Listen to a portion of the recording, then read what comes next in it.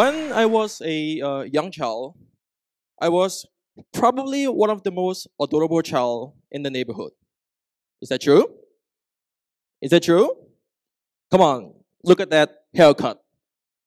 That was obviously the adorable haircut back then, right? Okay, right, but that's not important, all right?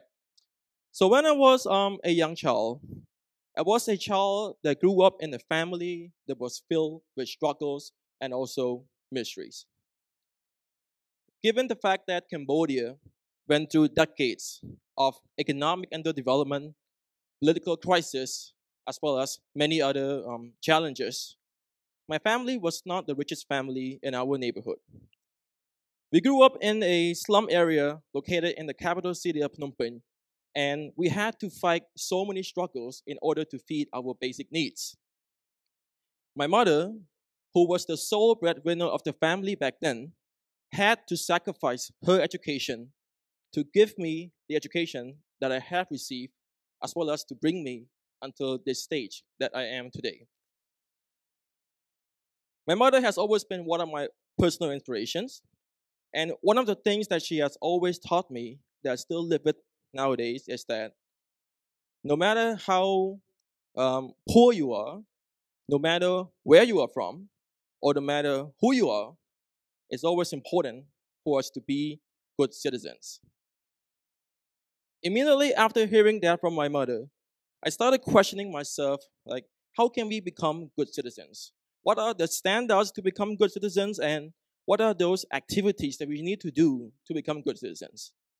I never had a big or a concrete idea on how to become good citizens, but at the age of around 9, I was exposed to a quote that was once given by a very famous physicist who goes by the name of Stephen Hawking.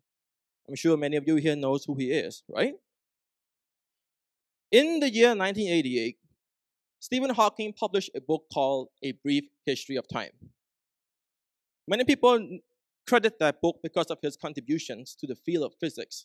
But for me, one quote from that book that I'm always inspired by is the quote which echoes, "We are very, very small, but we are profoundly capable of very, very big things." After hearing this quote, I asked my mother again, "Mom, is it really true that we are capable of very big things? Mom, is it really true that we can make changes to our societies as well as the world as a whole?" My mom said that, "Son, you are indeed capable. Son, you are indeed capable of changing the world." Immediately after hearing this from my mom, I realized that it was probably one of the biggest lies that almost every adult parents would tell their children. For me, I also knew that it was a lie. But this is a lie that I choose to believe in, and it's also a lie that I'm still believing in nowadays. At the age of 17, I entered university at the Royal University of Phnom Penh, undertaking a Bachelor of Arts in International Studies. I graduated in the year 2016, and immediately I applied to become a lecturer of international affairs at the Royal University of Phnom Penh. A lot of people question me, why would I choose to follow this profession?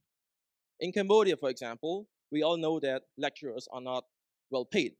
So a lot of people also ask me, why would I choose to follow this profession when I can go to any other professions that can give me better salaries? I turn them back. It's because I realized what my mother said when I was young. I realized that she told me to be a good citizen. And I realized being a good citizen is not just about being a good citizen for your country, but it's also being good citizens for the world, being a good citizen for the international community. And this idea is reflected in the word global citizenship.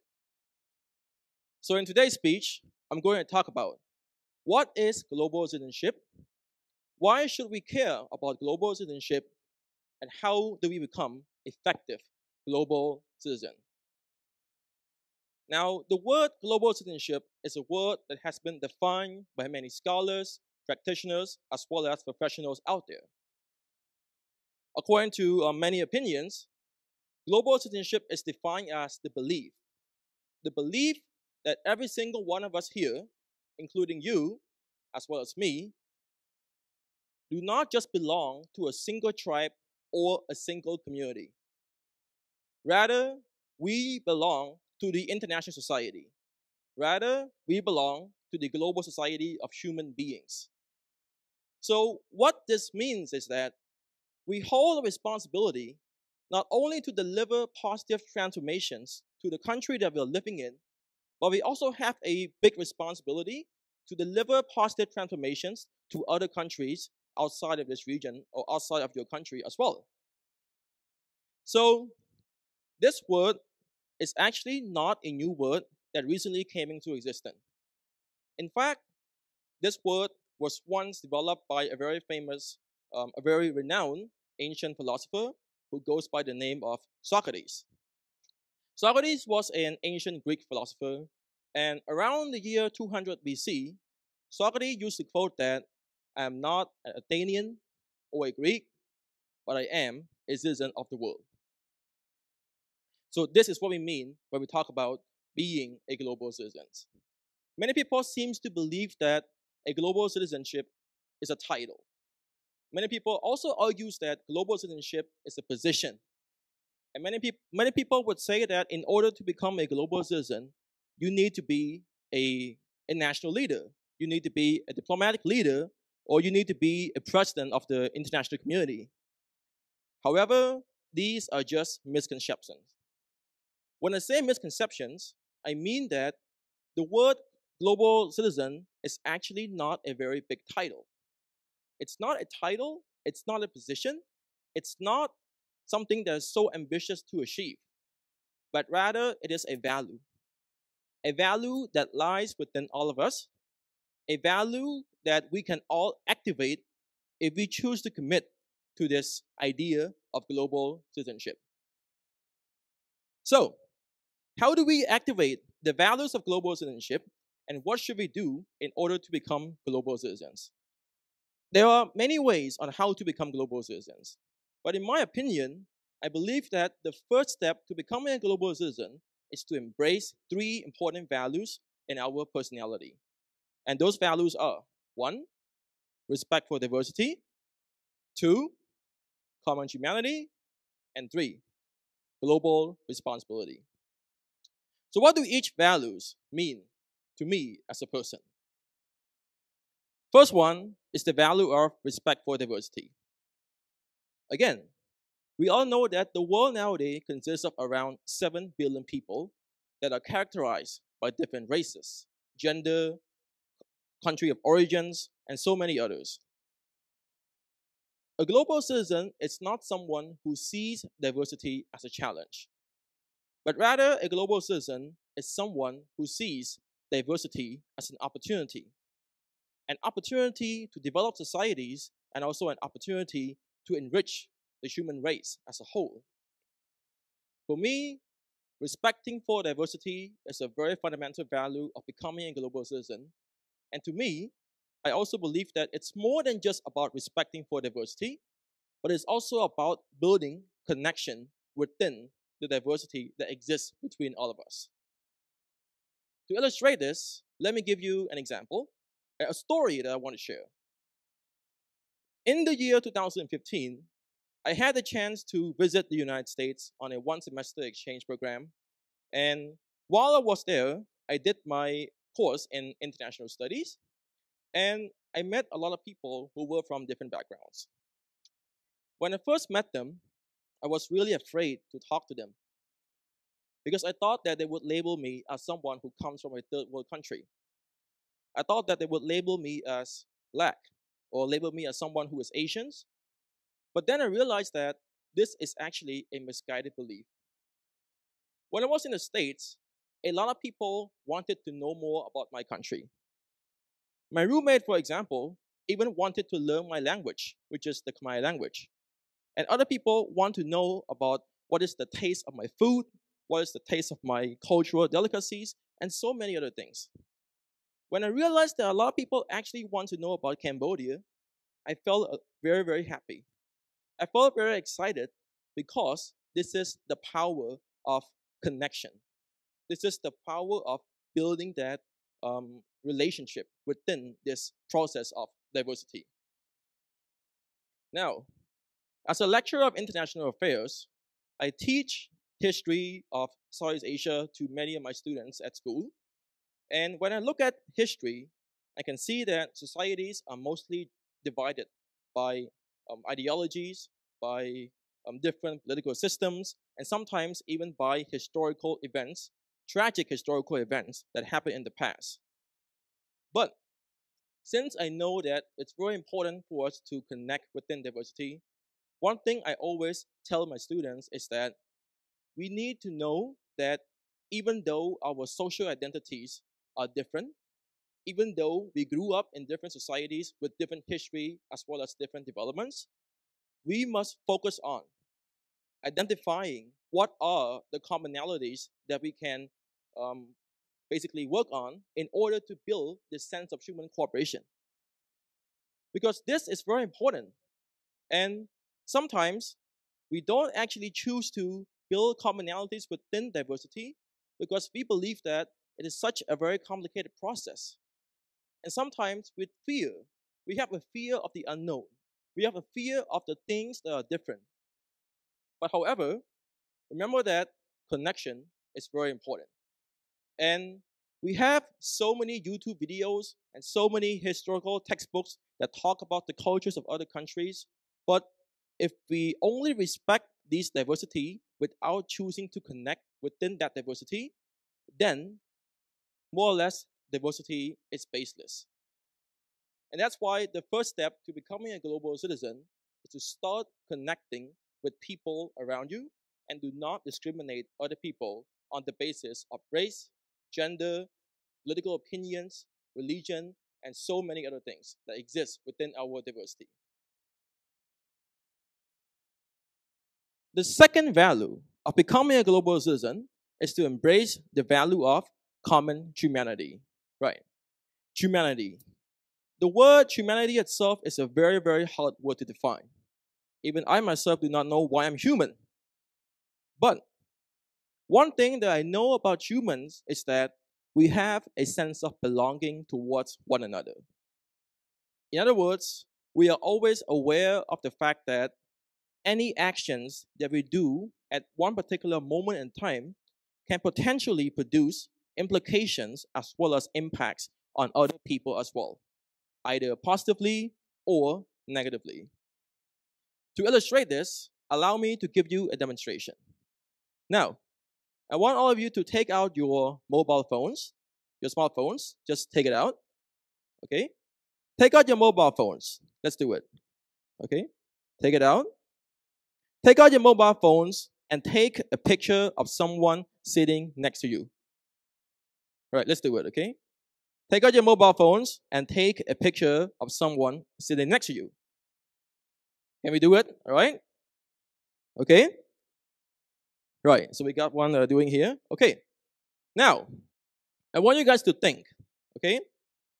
When you were taking a picture of someone sitting next to you, were you asking yourself, how am I going to take a picture that's going to make my friend happy? Did you ask yourself that? Did you? Right? Did you ask yourself, how am I going to create a picture that is Facebookable, that is postable on Facebook for my friend? Okay? Right. All of you had that. All of you had that question in mind. Okay? And the fact that you asked that question on how your picture is going to impact other people is actually the power of caring.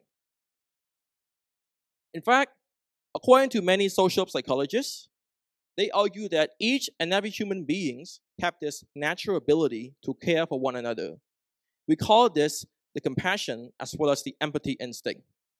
This means that all of us have this tendency to always care and to always have this belief that our actions can always produce impacts on other people. But sometimes we ignore this compassion instinct. Sometimes we don't focus on it very often because we think that it's not important. But remember that The second simple step to becoming a global citizen is to start understanding that the actions that you do on a daily basis can always produce an impact on other people living around you. James A. Garfield, the former president of the United States of America, once quoted that man cannot live by bread alone, he must have peanut butter. What this means is that we don't need peanut butter to survive. It's not our basic source of survival. But what this quote means is that each and every one of us co-depend on one another. Each and every one of us needs to exist between each other, and each and every one of us always depends on each other to lead our lives, to also lead our societies, as well as lead anything that we wish to lead. And this is the second value on becoming a global citizen, to start understanding that your actions can always produce an impact on other people's life. And that's why my last value that I think is also important is the value of global responsibility. Right. So we talk about responsibility. Everyone has so many responsibilities in life. You have responsibilities for your parents. I have responsibility for my students. And other people have responsibilities for their children, for their daughters, and for many other people that exist in their life. But sometimes we fail to recognize that we also have one other responsibility, and that is our social responsibility. And that's why the third way of becoming a global citizen is to start identifying what is your social responsibility. For me, for example, I'm currently teaching international affairs, and a lot of people, again, still question me, why am I pursuing this job? I tell them back because I know that I have a social responsibility, a responsibility to transform my students into effective global citizens so that one day they will also deliver many changes as well as many developments to other societies around the world. And sometimes people say I'm actually utopian. Sometimes people think that I'm so visual, I'm so delusional, that I'm doing this, believing that I'm actually able to, change the world or change people. But still, I'm still doing it. Because I know that my students are indeed capable. I know that my students can indeed become global citizens. And I know that one day I may potentially see my student on international media either saving refugees who are living abroad or helping to protect the rights of people who are not protected by their own local governments. And that's why the last message that I want to give you all is that we all share this planet. We all are global citizens. Do not be afraid of activating this global citizenship within you. Do not say that, okay, I'm not a global citizen because being a global citizen is just too much. That is not the label that you should be placing on yourself. Rather, you should understand that every single thing that you do is a product of your choice. And so, therefore, there is a quote that was once given by a very famous American journalist who goes by the name of Ellen Goodman. And she used to quote that she is not convinced about anyone who is destined to change the world, but she is actually convinced by anyone who is willing to take small actions and start delivering big differences that could potentially be a big impact to the international community one day in the future. So go back home, start thinking about what do you want to do to make your society better. Start asking about, okay, what's your passion? What do you want to do to help people prosper and to also help the people around you prosper? And go back home, start thinking about what should you do to build human connection. Always remember that everything that we do is a product of our choice. And if we make the right choice, then we create the right settings for us to make better choices in the future. So, go and become a global citizen. It's not impossible. It lies within every one of us here. Thank you.